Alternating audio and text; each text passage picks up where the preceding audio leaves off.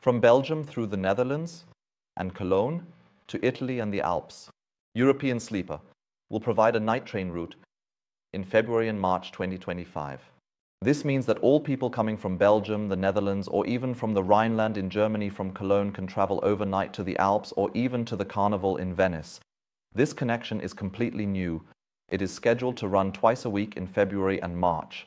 Let's just take a look at the route. It goes from Brussels, Antwerp, Rotterdam, Utrecht, Cologne, and then the next morning in Munich, Innsbruck, Bolzano. Very beautiful destinations, Verona and Venice.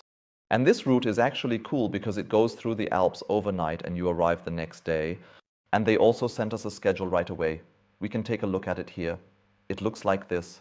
I'll make it a bit bigger in a moment. This means that 5 p.m. is the approximate planned departure time in Brussels. The travel times will still change via Antwerp, Rotterdam at 8 p.m., Cologne at 11 p.m. and Munich. Then 7 a.m., 10 a.m. in Innsbruck and 2 p.m. in Venice. So it's a nice long tour, but we have the advantage of landing directly in Venice from Brussels.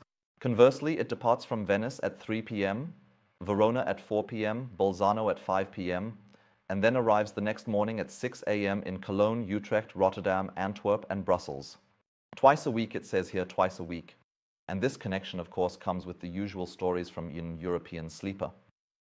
And let's take a quick look at the website. So, we have the sleeping car with a maximum of 3 people per compartment.